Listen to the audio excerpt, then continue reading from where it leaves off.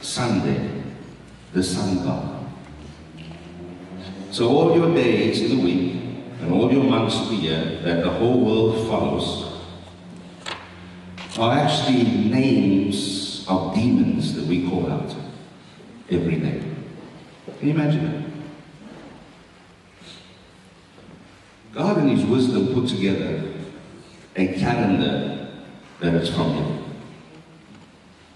And He made sure that every portion of the calendar was remembered by simply introducing a feast.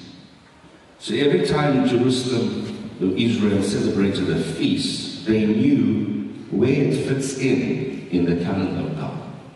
Hallelujah. Now when we look at the feasts, we'll find that the plan of God with Jesus Christ, the life of Jesus, the birth of Christ, the crucifixion of Christ, the ascension of Christ, amen? Every one of those has happened on a feast. Hallelujah. Even His death was on a Passover. The new fruits, which is the ascension. So the 7 feasts, we are now closing in, hallelujah, to the Feast of Trumpets, which is the return of God. There's also the Feast of Tents. The Feast of Tents will happen when we leave this tent. This is a temporary body and a temporary earth. Remember, Israel were 40 years in tents in the desert before they got their promise. They celebrated the week of tents all the way through until they got homes made from stone. And so we will celebrate that when we are glorified as a church. Amen. So as a church, we follow those festivals. Isn't that amazing? That Israel is the foundation of it. The church is built on Christ. And both Israel and Christ belong to God. Amen? Isn't that amazing? That's always amazing to me. So, we are in the time of the trumpets. The trumpet celebration is important to God because Rosh Hashanah, Rosh means head. Rosh H-A, Rosh Hashanah. Rosh Hashanah, head of the year. Amen? Also meaning the beginning of time.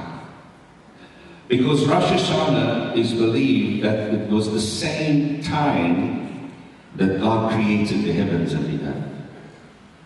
So Rosh Hashanah, new beginnings, and Rosh Hashanah, the head of the year. So Israel celebrates a year of 5,779, and it will start today at sunset. Hallelujah. It will run for 10 days. Now it's quite interesting that that was recorded in our Bible. Isn't that amazing? Those 10 days are recorded in our Bible. Exactly when they must be observed. Because they move from the time of Rosh Hashanah to Yom Kippur, which is now the atonement, the forgiveness of sins. 10 days. Now, the head of the year, God was quite clear what He wants to do. I want to read this to you. Will you turn with me to Leviticus, chapter 23. Leviticus chapter 23, verses 23. Leviticus 23, 23.